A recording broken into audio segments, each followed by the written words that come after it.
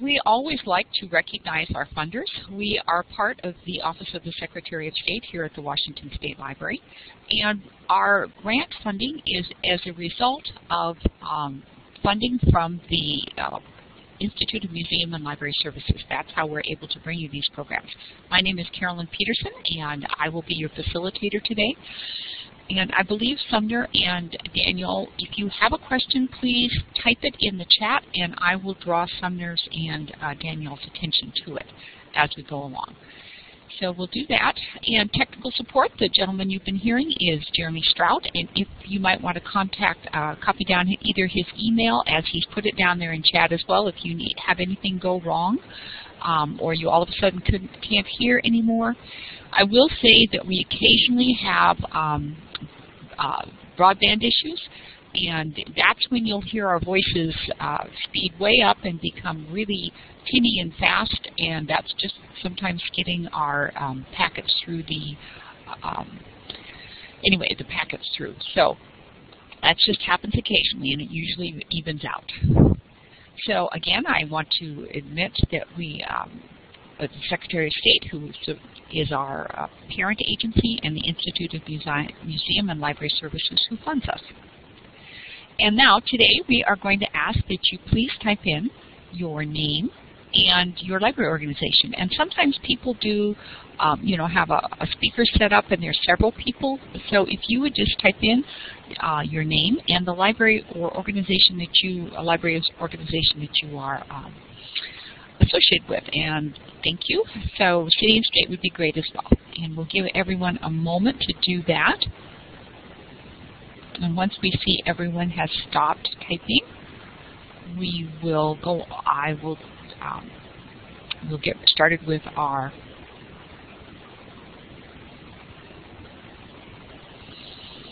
organizations. Okay, I think that is primarily done now. So now I'd like to introduce our two presenters today. Sumner Hayes is currently a teen services librarian at the Seattle Public Library Central Branch. Previous to that, she worked both as a teen services librarian and a public services librarian with a focus on serving immigrant and refugee populations. Her current projects include providing arts and employment programming at agencies serving homeless and unstably housed youth. Danielle Duvall has been with King County for the same amount of time as Sumner was there. They both started in 2004. Currently, Danielle serves as the Public Service Specialist for Mobile Services. Danielle has created, developed, and taught computer and job searching skills programs for refugee centers, homeless shelters, and safe houses. She works with retirement communities and senior centers to provide classes for older adults. She's also involved with youth programs, free lunch programs, community centers, and offers computer training on the STEM subjects to King County youth. Currently, she is leading the IDEA project for KCLS, King County Library System, which implements outreach services in 3D printing, robotics, electronics, digital media, and game and coding design for King County. So with no further delay, I'm going to turn the program over to Danielle and Sumner, and thank you very much for being willing to share your expertise with us. Thanks, Carolyn. This is Summer. Good morning, everybody. We are going to be sharing some information. Hopefully that will be helpful to you. Danielle and I worked together real closely for a few years, and then separately have done a lot of work in just serving different kinds of different kinds of patrons that are traditionally underserved. So, can everybody hear me okay? I'll take that as a yes. Everyone is typing in yes, so it seems excellent. To be good. Okay, so the big question this morning is how can libraries best reach populations who have barriers to access? And I think that we see patrons with different kinds of barriers. You know, we have language, we have transportation barriers, we have just a general lack of understanding with some patrons about how to use the library and what the library can provide for them. So Danielle and I are pretty fortunate to have worked for library systems that are very forward-thinking in how we are able to provide services outside of the actual buildings. Currently, I've only been at Seattle Public Library for about 7 months, so I'm still trying to figure out how the structures are in place for us to get out of the library. But recently, Seattle Public Library adopted new service priorities and is moving towards a really robust outreach services plan through collaboration and partnerships. So right now, I'm able to focus on 3 different service priorities, which are youth and family learning, technology and access, and then community engagement.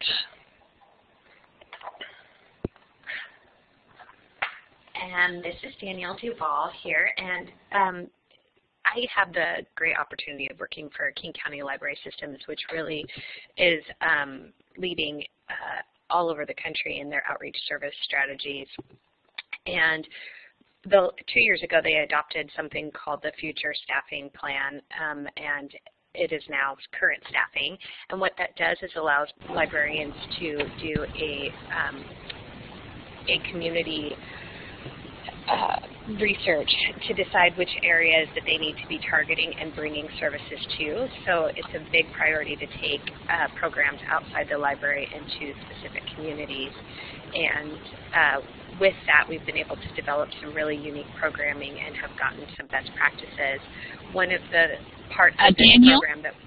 Danielle, yeah. can you, we really are having a hard time hearing you. Can you adjust your mic so that it's even with your chin? Yeah. Is that better? Thank you, thank you, thank you. Yes, now we can hear you. I felt I had to interrupt you so we could hear what you had to say. Perfect. That's great. So one of the parts that we found that was really successful is I'm primarily outreach-based, and one of the reasons that this programming opportunity worked so well is Summer was based out of a branch at the time, and by partnering with inside branch staff and the outreach staff, we were able to capitalize on some unique opportunities. And through that, both Summer and I have learned some really great things and been able to take those skills that we learned and make these programs better. So hopefully you'll get a chance to see that through our presentation.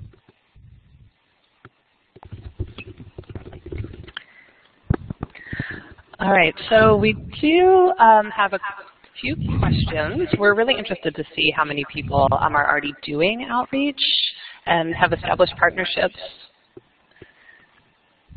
So if we could get a quick yes if you've been doing that already. We are getting a little bit of feedback now. So if whomever isn't speaking at each time, drop the mic. All right. Better? Yes, thank you. Okay. So yeah, if any of you are currently doing outreach services, if you could give us a quick yes, just so we have a sense. Is that 2? Just a reminder for folks, the polling is right here. You can check yes or no. Okay, so, oh, there we go.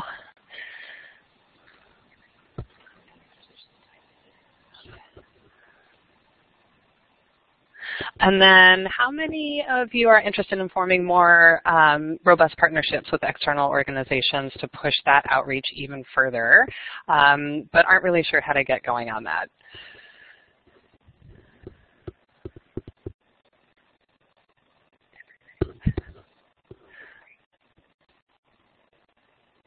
All right, so a few more.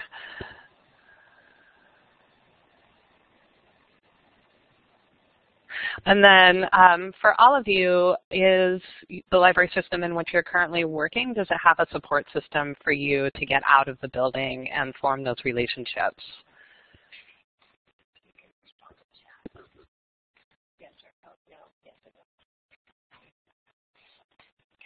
Okay, great. So it looks like a few of you don't feel like you have that much support, but most of you looks like you have some avenues to get that work started.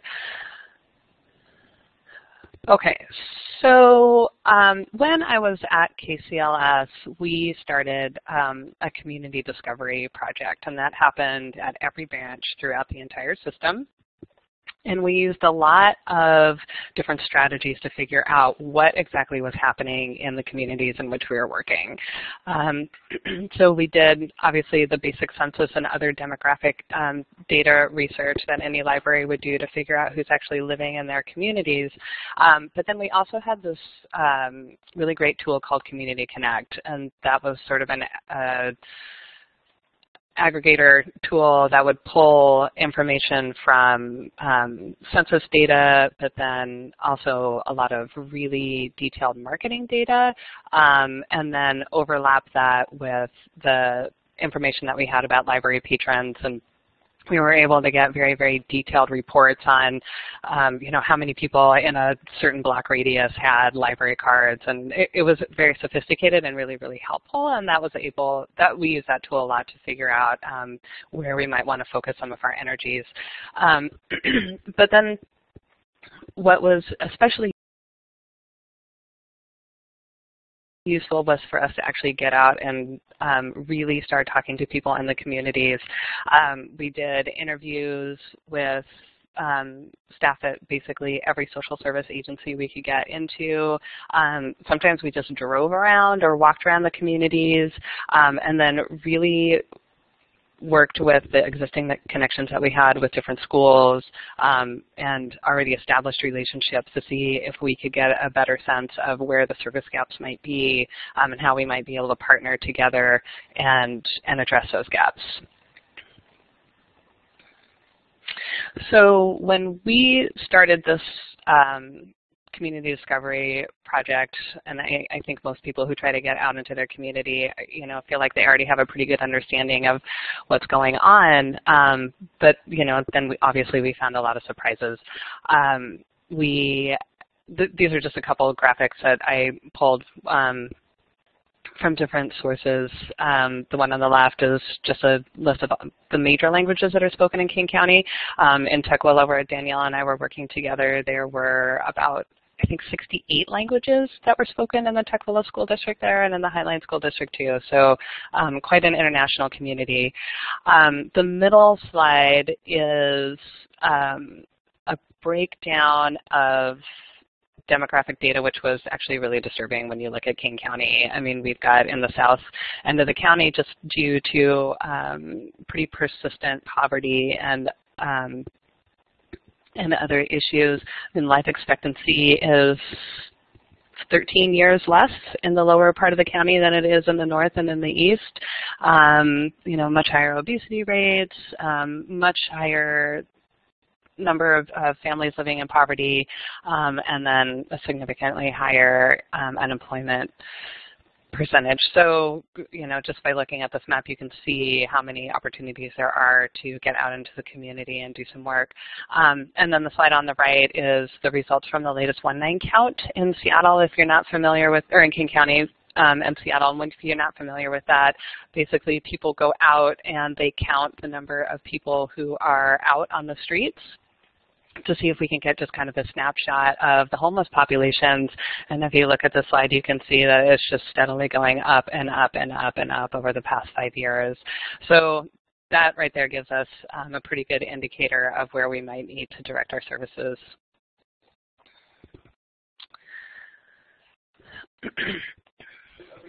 Oh, sorry.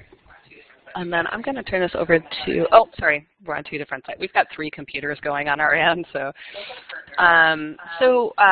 for identifying local partners, one thing that we might need, one thing that you're going to want to do is use all that community development or community research that you've done and really sit down and take a look at your assumptions about what the community needs versus what those needs actually are.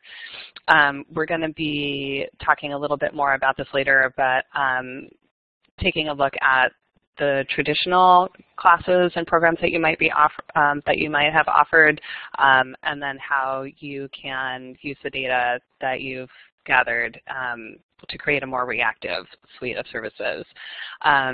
assessing location requirements, limitations and opportunities is something that you're really going to have to pay attention to with local partners. Some people are going to be able to offer things that you can't, and some people or some agencies just may not have the facility requirements that you need to do certain programs. Communication and collaboration between agency staff and the library is key, obviously.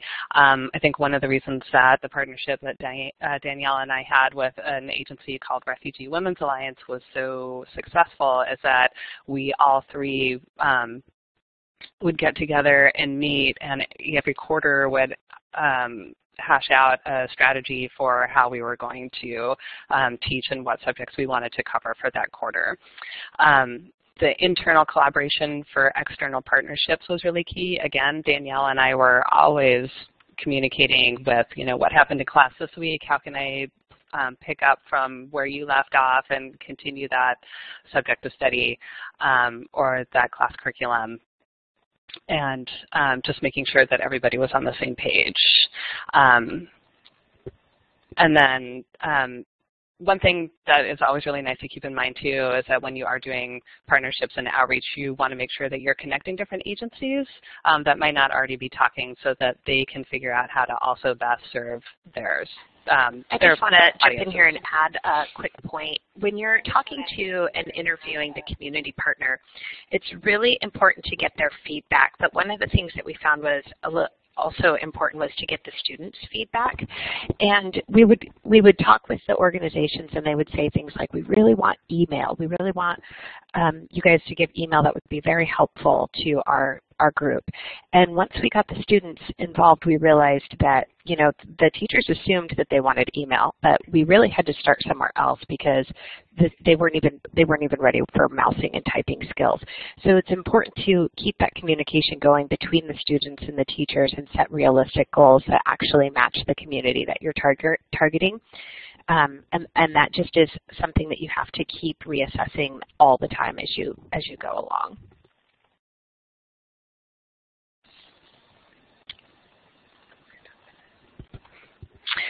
Okay, so this next slide, creating a multi-pronged approach.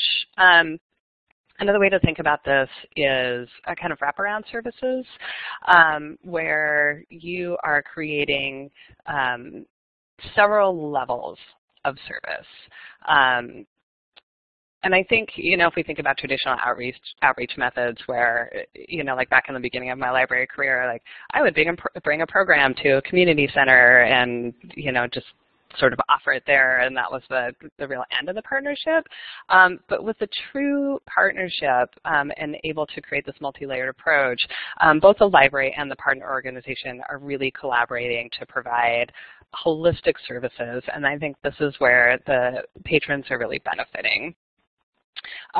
So, again, in that traditional model, you might just bring a program out into the community somewhere, but with this multi-pronged approach, what we try to do is always loop it back to the library. So when we did the partnership with Refugee Women's Alliance, one of the sort of specific projects that I worked on was this intensive ESL class. And they had gotten a grant for the 6-month project to do 6 hours of teaching with a small group of students every day. And part of the grant was that they had some very, very strict deliverables. Like the students had to prove that they could fill out a form. They had to know how to make an online appointment using a computer themselves.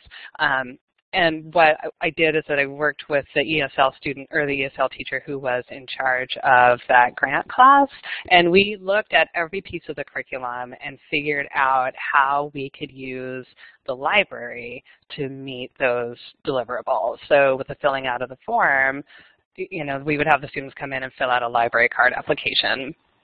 For the online appointment piece, we had everybody come in and learn how to use the computer reservation software. So, so all of that, even though the main goal was to get them through the grant class and have those deliverables, what we were doing at the same time was teaching them very basic library usage skills that they might not have done otherwise.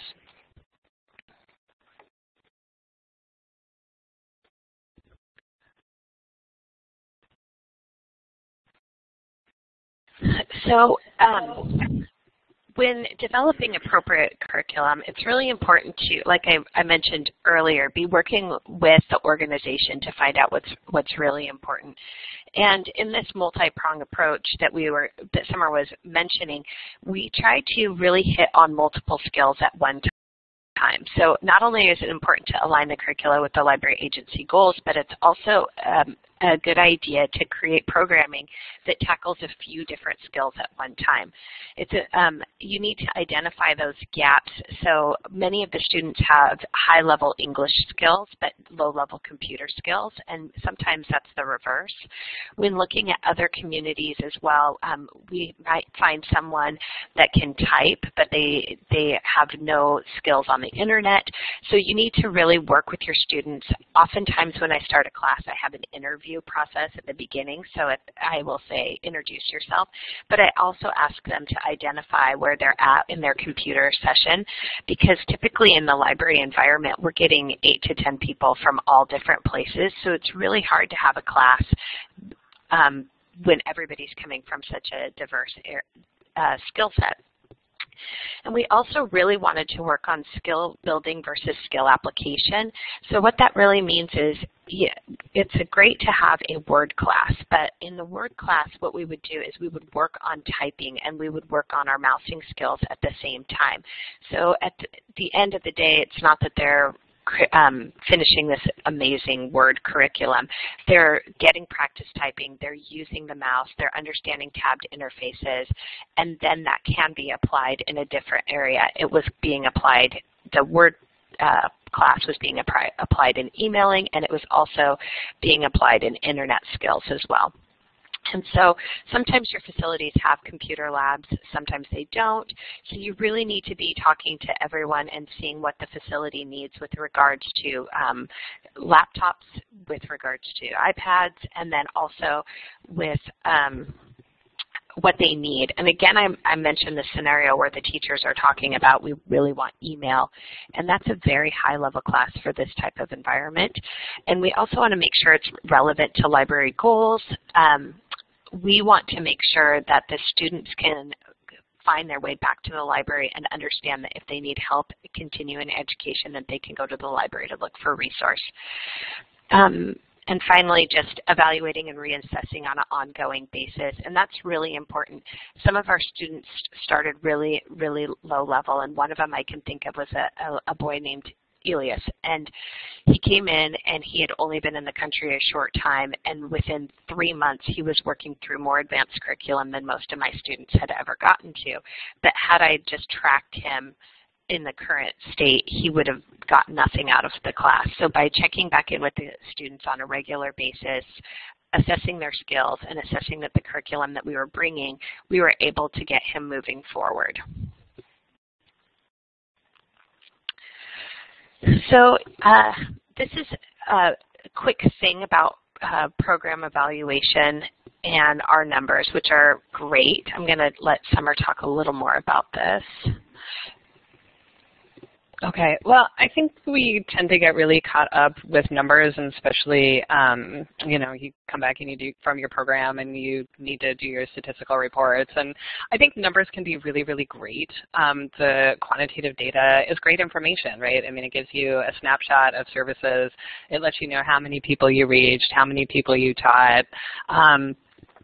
And so this is just the time that Danielle and I worked together at KCLS between her tech lab visits to Refugee Women's Alliance and my visits both on-site and having the classes come to the library.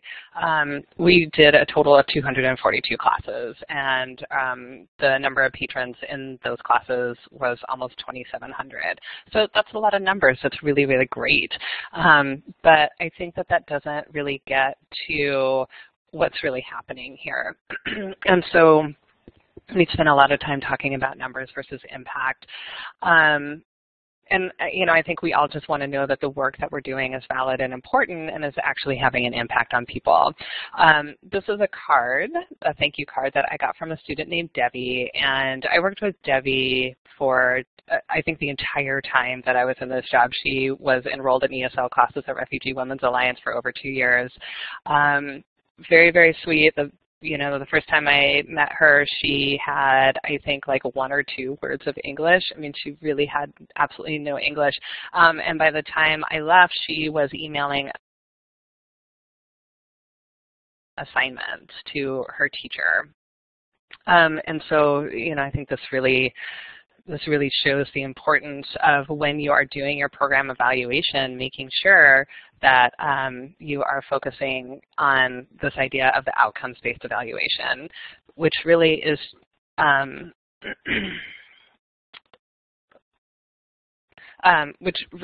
just getting to the idea of, does your program do what you want it to do? Is it having an impact? And figuring out ways to show that.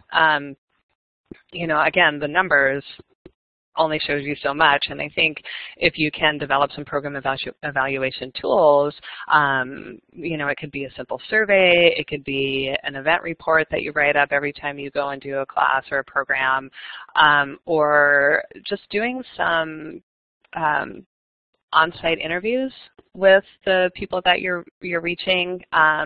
Get some good quotes. I think we're, especially with a lot of funding coming from different foundations and various sources, people want to know that their money is being spent well, and they want to know that the programs that they are supporting are actually having an impact. And when you can tie these personal stories, and that makes a huge difference. So before we move off of this slide, I want to just talk a little bit about CASER and this example of what type of programming we were doing, and bring it home, that idea of multi-pronged approach. So this particular assignment that you see was a word-based class, but we worked with the teachers, and the students were able to write up their own bio, and they had some questions and they were able to respond, and then we showed them how to insert a picture, and so each of them got to print and take home their story. The printing and taking home their story was so awesome. They just loved having this takeaway.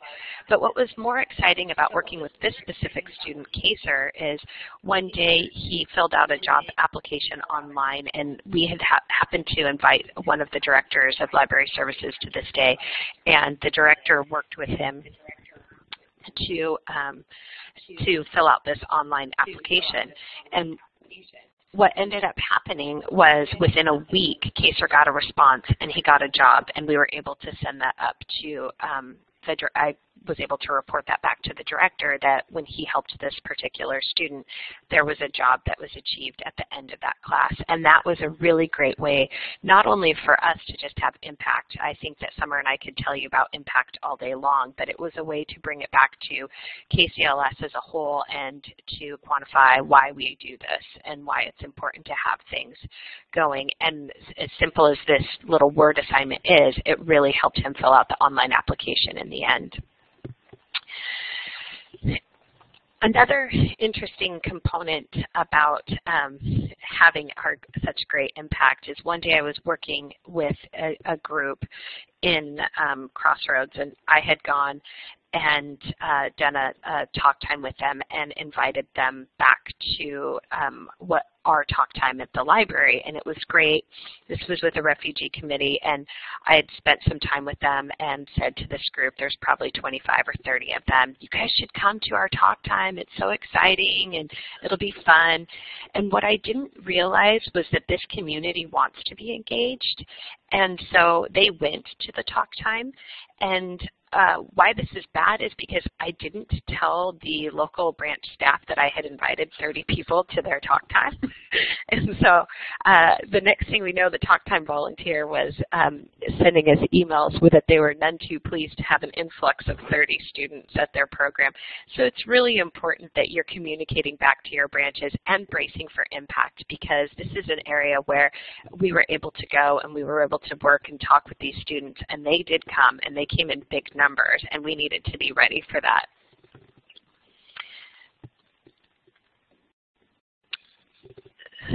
So again, we talked about this idea that the teachers were wanting us to do email, and we really had to go and look at this in a different point of view. which was adjusting our curriculum to where the people were at. And both Summer and I experienced this in different ways. I mean, I spent probably the first three months just going over mousing skills and click, click, click, and communicating click to non-English speaking students is more difficult than you realize, especially if that's not your first language. So we had to just adjust our expectation and the curriculum accordingly. Yeah, I had exactly the same experience. Oh, we lost your audio there. Sounds like your mic was moved away. Okay. I had exactly the same experience that Danielle did. Like, I showed up at Refugee Women's Alliance, and I was all ready to teach my citizenship classes, and got there and had a class of senior citizens who spoke absolutely no English, and had to adjust totally on the fly, you know, not understanding that most of them had never touched a computer before. A lot of these people had been living in refugee centers, for some of them up to decades. And so, you know, again, it was just a very potent reminder to check your assumptions at the door, and really spend some time up front talking to students, talking to staff, and figuring out exactly what people need, instead of just showing up with a whole bunch of things that you think that they're going to want to know. And yeah, like Danielle said, we spent months on super, super, super basic computing skills.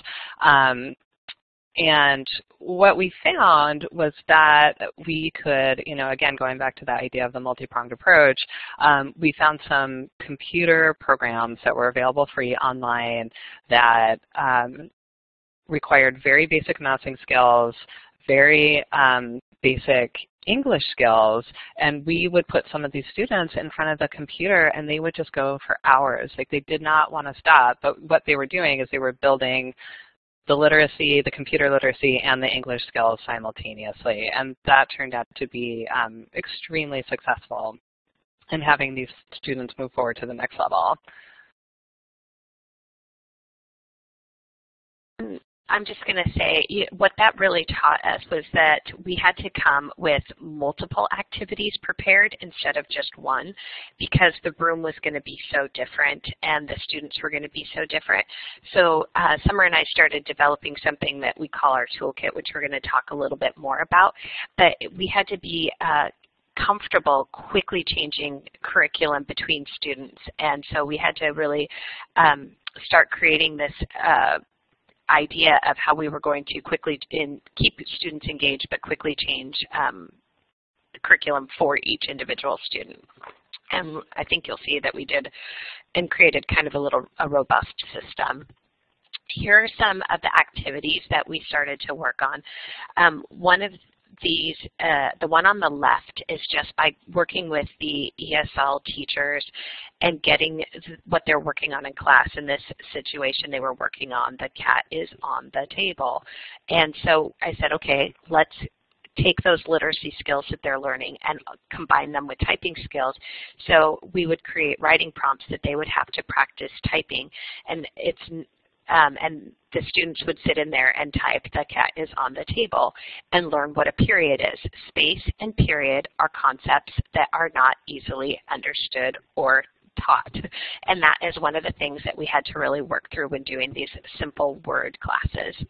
You'll see that we have this website called starfall.com.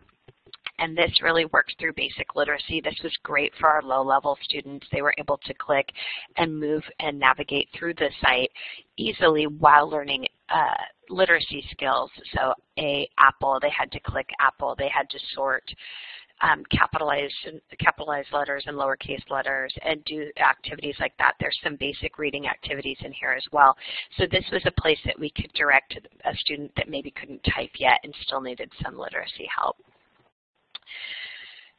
Again, we talk a little bit more about the My Story. The reason that this is important, and I'm showing you this again, is because the worksheet on the left and the worksheet on the right are two very different students, and they were in the exact same class. Ali on the right took this assignment and he loved it. You can see that most everything is capitalized and periods are there. He also started to edit his own full photo. And the one on the left, she just got through the typing. Sometimes she remembered spaces. Most often she didn't have punctuation, and she didn't do any of the formatting. And this is a win on both accounts, and that's one of the beauties of this is Adobe got to work in Word and still get skills while Ali got a chance to learn the other options in Word to make him more proficient. And so that was really, really great. Okay. So this is a selection of some of the tools that I used in the library.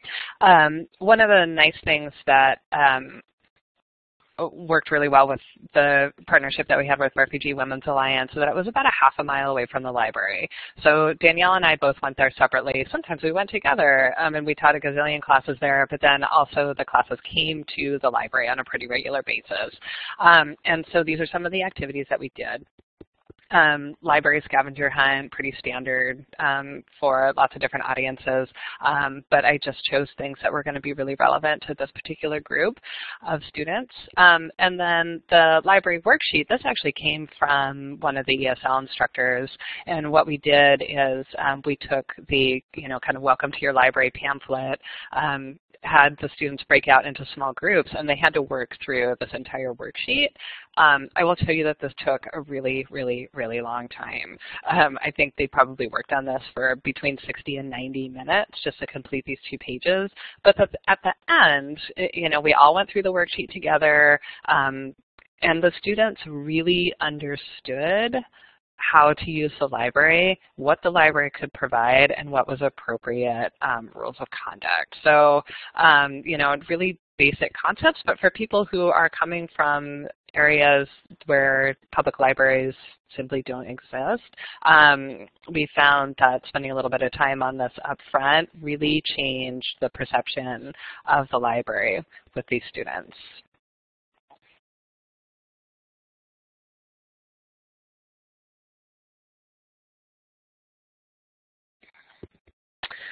So we're going to shift a little bit from talking about refugee and immigrant population, which is an area that I really focused on when I was at King County. And then now that I've moved to Seattle Public Library, I work in the Central Library downtown, and I'm continuing the same kinds of outreach and the same kinds of partnerships, but my audience has completely changed. So instead of going from, predominantly older refugees, I'm now working most closely with agencies that serve homeless and unstably housed youth and young adults. But the concept remains the same. I've gone out, I've done my interviews with my social service agencies. The past 6 or 7 months has been predominantly relationship building. So I've had a lot of meetings with staff at different agencies. We've been visiting the drop-ins that exist at all the agencies. So we just show up sometimes and give out free stuff. I think the biggest thing is just to get yourself out there and get people really familiar with you and who you are and what you do. Especially with this population, we have a real focus on reducing barriers to library use. So what we try to do is bring somebody from our Borrower Services Department.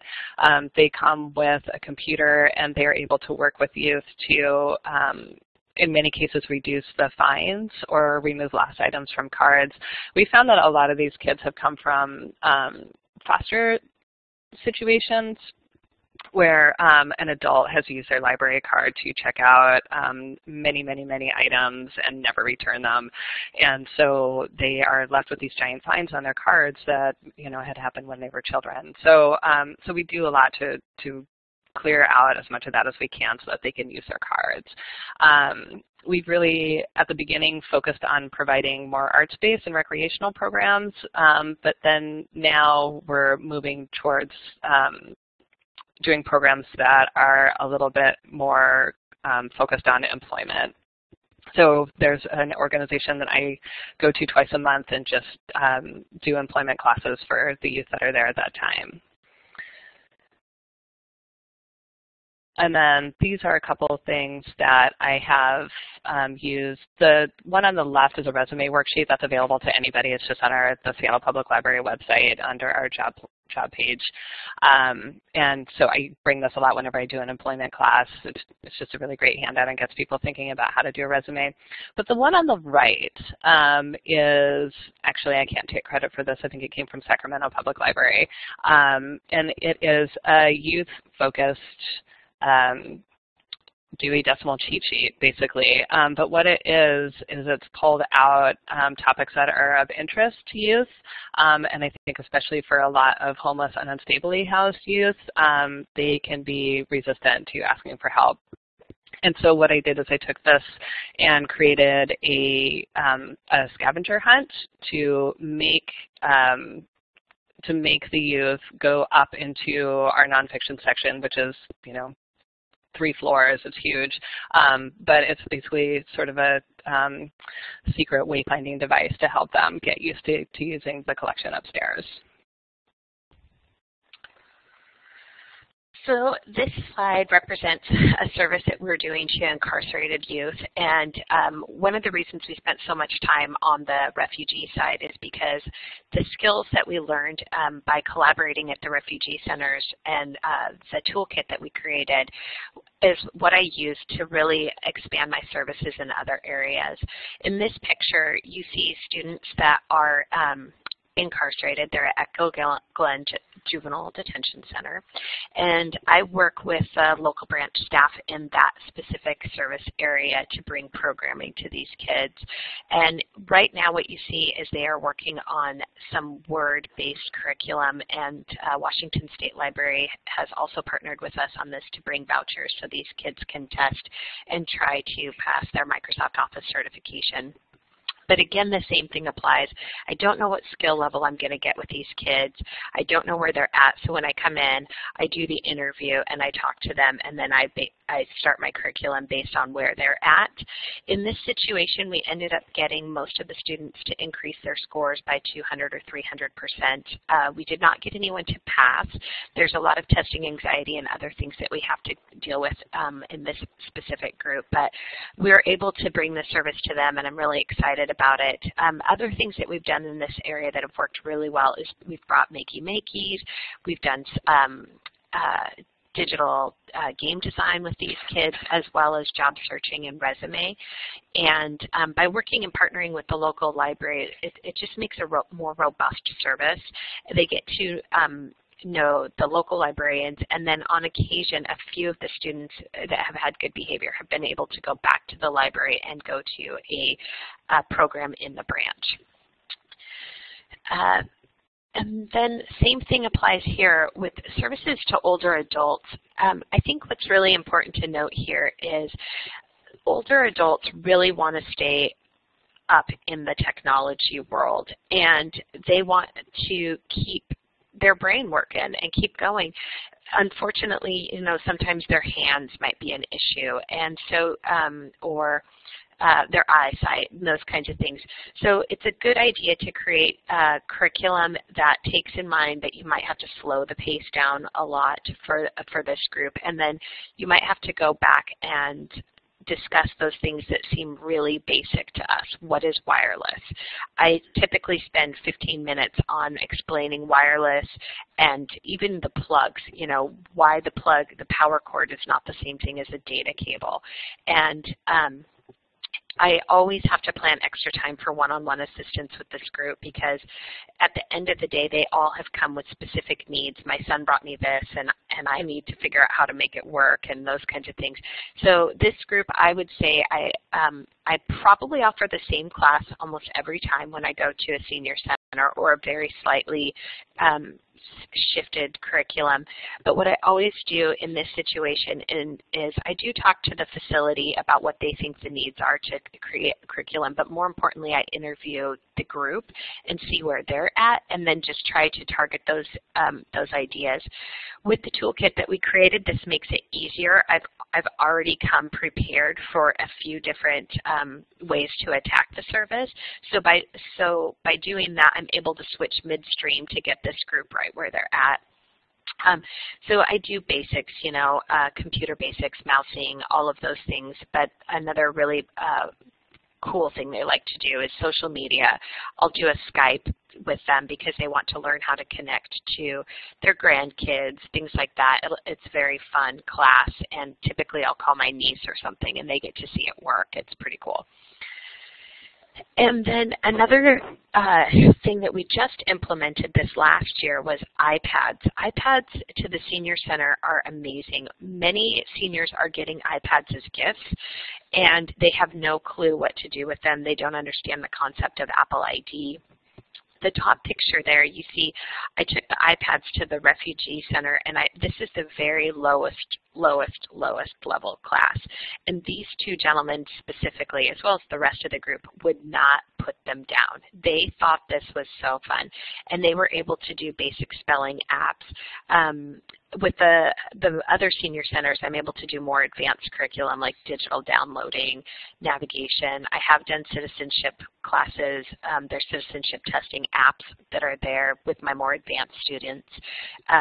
And on the bottom picture, that's actually my son volunteering at the senior center to teach them how to edit their photos and share them. And that was really successful as well.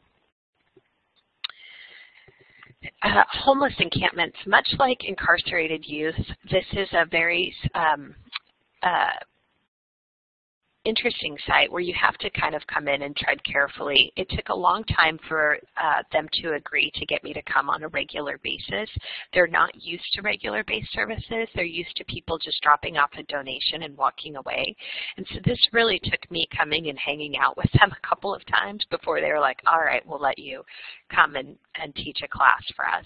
And teach a class is an interesting word or interesting phrase because I actually don't teach class in this environment. What I do is I bring computers and I create an open lab that anyone's allowed to come in. And I spend a lot of time working on establishing trust and having open conversation with this group. It's really important that the trust is established first before I ever do anything, because if I started in with a word class, they would all just turn away. But what I found by just sitting there and being with them and talking with them respectfully and getting to know them, now they feel comfortable coming to me with questions. They don't feel like I'm going to judge them or, give them this unnecessary lecture on where they should be in life. They really understand that I'm just there to help, and that's been important. It's always great to bring things. I started bringing books that they requested, and it was like Christmas. One lady wanted, we were doing a giveaway of the sticky notes, and I brought a bunch of sticky notes, and they thought that was amazing. They just loved that. So bringing something simple just to know that you remembered them is great. One of the challenges with going to a homeless encampment is that they move every 90 days. So where Summer and I had a great thing going, Refugee Women's Alliance is there. She was at that library, so we could create this awesome partnership. With the homeless encampments, that's different. They move every 90 days, and we live in King County, so they can move anywhere. There was one homeless encampment that was at Shoreline Library, which is up north of Seattle. If you're not familiar with the area, about 30 minutes north of Seattle, maybe 20. And they were there. They had a host church in Shoreline let them stay, and so they got to spend 6 months in Shoreline. And so there was a great partnership formed with the Shoreline Library. But then their next move was down Martin Luther King Way, which is in South Seattle, which is a good 30-minute drive down. And so what we found there was not only did we have a transition with the local branch staff that needed to quickly familiarize themselves with the site and provide services, we also found that we needed to start over. We needed new transportation packages. We needed new information about what was in the services in their area that could actually help them provide for them. And then we had spent all this time creating relationships and rapport with these people, but with that big of a move, we saw a huge turnover in residents, so we had a bunch of new residents coming in. And in this particular site, we had a lot of families, and so librarians were able to actually bring story time to the tent cities and bring free books to the kids, which was really great. So when doing this, it's really important to have good communication. We created a calendar online on our intranet that everyone could access, and we started keeping notes for the site in the calendar so the person going to the next site knew exactly what had been going on in that service just by looking at the notes on the calendar. And it was important that we recognized and set priorities. The priority wasn't going to be that we had 10 people get on board and fill out and complete a word class. What the priority was that we were there providing a service, and we were able to do job searching. We were able to do some reader's advisory, or we were able to just create an experience much like visiting a library in the building, which people could just have free open access to computers. And that is probably the most important piece of that service. And then finally, we have an opportunity to work and bring services to teens and tweens. Especially the teens are really hard to reach. We implemented Minecraft a few years ago, and Minecraft, you see the top picture is actually in a branch, but most of this was done in outreach services. We partnered with free lunch programs, community centers, after-school programs, facilities that targeted at-risk youth. I even went to apartment complexes that had a high resident rate of refugee students, and we brought the programming to them. In 3 months, we saw 471 students just doing the Minecraft coding stuff. I did have Scratch and some more advanced curriculum on board as well for those students, but we were able to meet a wide age group with that and have just on-the-fly programs that met the kids where they were at. Currently, we are working on, for 2016, a program called IdeaX. IdeaX is bringing 3D printing, robotics, electronics, gaming, and digital media, just like you see here in and it is bringing them to these same communities as well. And what we're trying to do is just create a bridge between where the kids are at and getting them to understand that they can come into the library and have this fun, amazing experience as well. With preschool age students, one of the things I work on is Scratch Junior, so giving them coding ideas. They thought this was the best thing ever. They loved it. I used iPads with them, and on the right you see them doing a little basic catalog search. They needed help from their teachers to use the mouse a little bit, but you'd be surprised what 3- and 4-year-olds can do. And on that particular day on the right, we looked up Mo Willems book trailers, and they were able to watch short movies about the books, and then I had books right there ready for them to choose from. So there is programming available for the younger ones to get going. It's just knowing which apps and the right way to connect that. I typically do a preschool program for only about 20 minutes before it gets totally out of control. So I think you probably have all been asking what resources do I have to make this happen. And I think Summer mentioned that we work for King County Library Systems, and I'm in the unique position of having a great array of tools. One of the things I use is the 36-foot Winnebago, and I don't know if you noticed in the slide before, those are the kids in the Winnebago. It's a classroom style setting, and that's actually me teaching the class. And then for those facilities that parking isn't available, or if you do not have a 36-foot Winnebago in your pocket, you might be able to use something similar to the toolkit here that we have. This is the to-go kit. It has 8 computers in it. This is actually a portable wireless hotspot thing. I'm sorry, I'm losing the word in my head. Sorry about that. And then I also have a package of 8 iPads that I can use, and I just put on here a few of the apps that I use. I use the iPads pretty much in any location, seniors, refugee centers, kids, everything.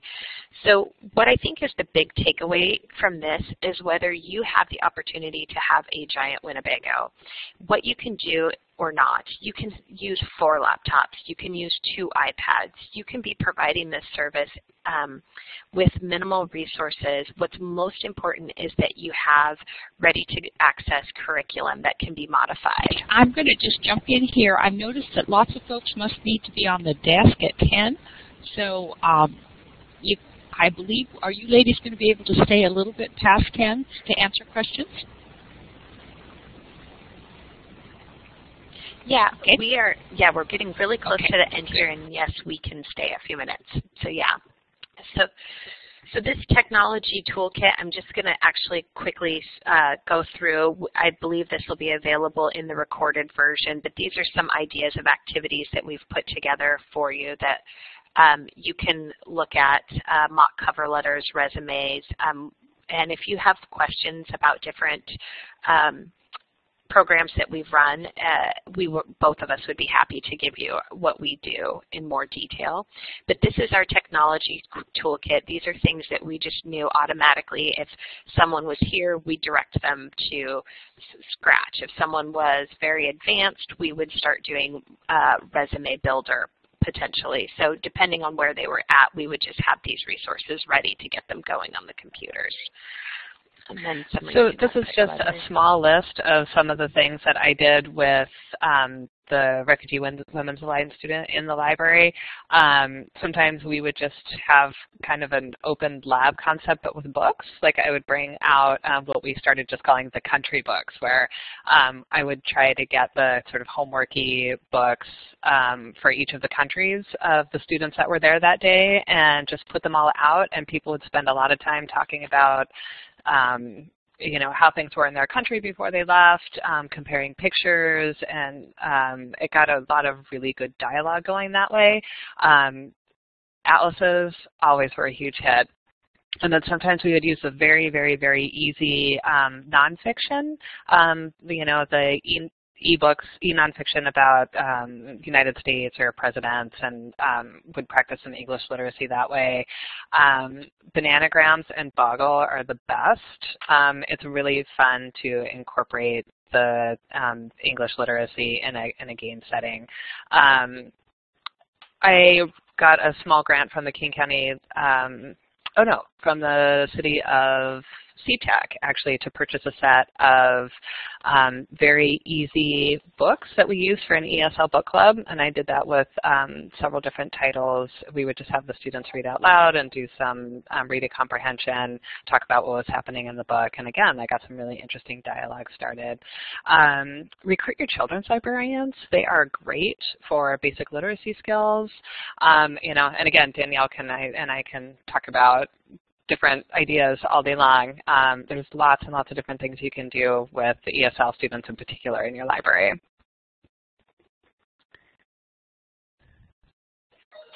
So I included this slide, not to be braggalicious, but more to point out a change in our service strategy. If you notice that we have been doing these computer classes in an outreach basis since 2006, and our average number of participants was about 6.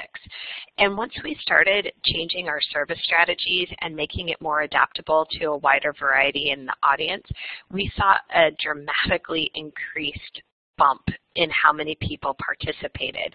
I think the apart from the refugee center, before they were only getting probably 6 or 7 to their job classes. Once Summer and I really attacked it in a different level, almost all the students that were there attended, so we were getting 40 to 50 students a day, and that really helped increase the numbers. Same thing when I went to Tent City. Originally I'd get 2 to 3 people, but by just leaving it low key and letting them come on and feel comfortable and ask questions at their leisure, I was getting 25 people a day after a few months of service. So it really changed the way we delivered.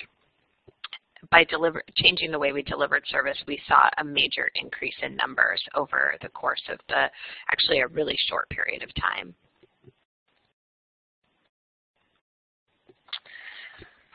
Okay, and just a few questions to leave you with when you're thinking about doing your outreach.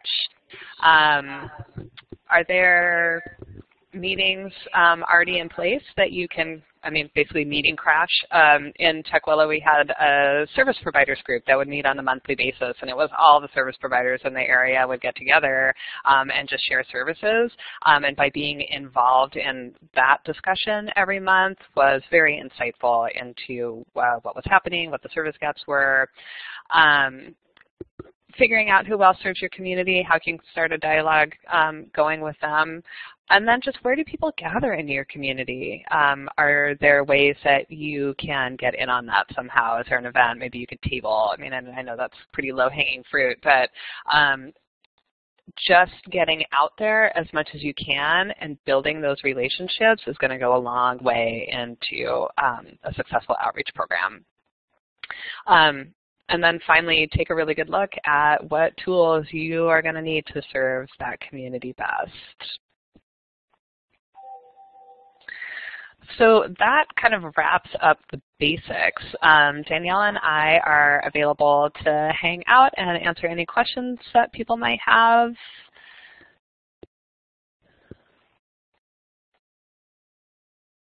Well, I want to say thank you, and if you would like to, if any of you have any questions that you would like to type in or use your headphones or headsets if you wish, you can do that. I just had one question while people are thinking about questions that they may have, or give them an opportunity to type in chat. And then I was wondering, both of you, it sounds like maybe only one of you had responsibilities inside a branch, that pretty much outreach was your primary topic or your primary position. Is that correct? So, right. What happened, I can't remember exactly when this started at KCLS. I think it was around 2008. What they did was basically overhauled their entire staffing model with the idea that librarians would be freed up from the desk and able to get out into the community and spend a significant amount of their time on outreach. So I think when I first started as a librarian at KCLS, I probably had like 35 hours of desk time, and by the time I left, it was less than 10 every week. So that freed up so much of my time that I was able to get out and do a lot of my work outside of the actual branch. Okay. And then and Seattle Public Library is moving towards that. They don't have the staffing model quite in place to the level that King County does. But outside of my desk hours, the expectation is that I will be really focusing on getting out of the building and working with community partners. Okay. Do you see? We have a question that says, "Does anyone do outreach for convalescent centers? If so, what do you offer?" Yeah, I'll speak to both of those. I'm going to answer your first question, and that is that Danielle Duvall at KCLS is 100% outreach all the time. And so I know that's unfair for a lot of you, but that's my primary job. And then the second question is, does anyone do outreach for convalescent centers? If so, what activities do you offer? I do work in assisted living facilities, not necessarily convalescent centers, but people with disabilities. And I find that iPads tend to work better in those environments depending on hands. I also will bring different keyboards or mouse to those groups as well. In some of my places, I have all wheelchair users or walker users, and typically I would bring a kit into those facilities. And what do I do? It depends. At a veteran place where there's disabled veterans, they actually are really interested in coding, and so we do offer some coding things. If I'm working in more of a senior assisted living facility, it might be showing them how to read books online, different things like that. But another thing that went really well in a memory care facility was StoryCorps. We gave them pictures, and then we recorded and interviewed them based on their family pictures, so they had an opportunity to recall things. So those are some of the things that we do there, as well as our outreach librarians do homebound book services, and they do bring library to go, meaning book services to assisted living facilities as well.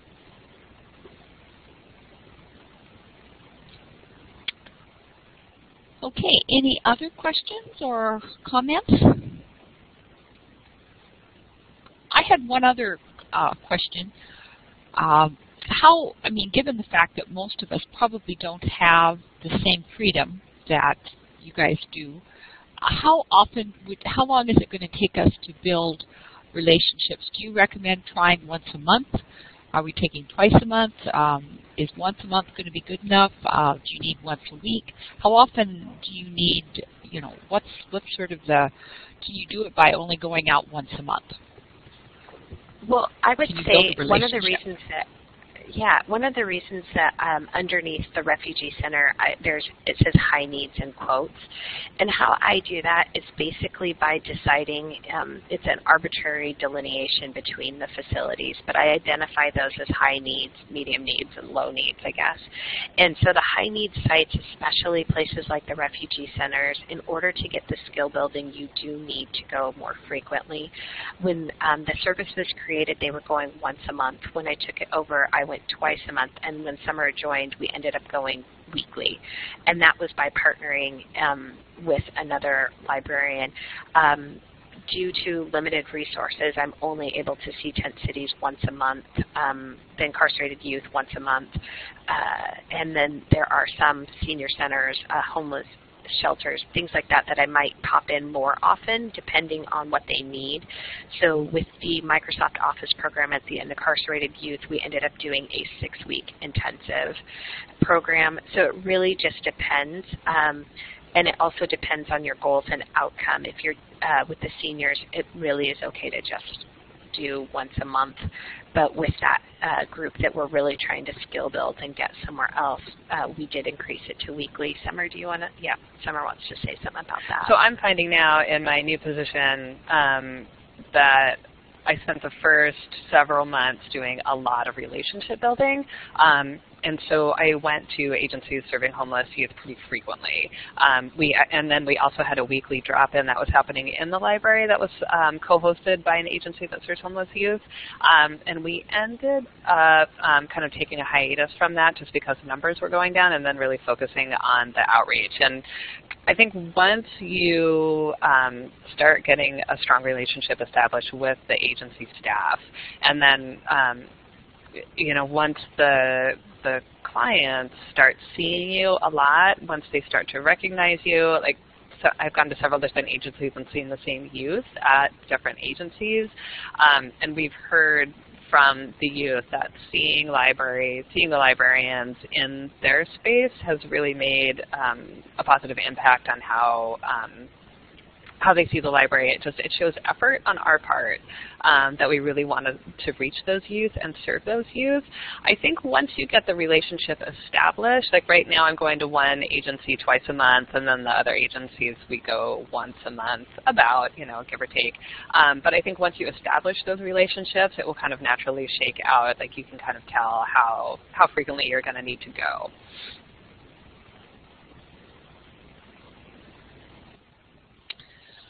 Okay. Jeremy has said that the archives will be up by noon today, and if not sooner. And if you have any other questions, right now is the time to copy down Danielle's and Summer's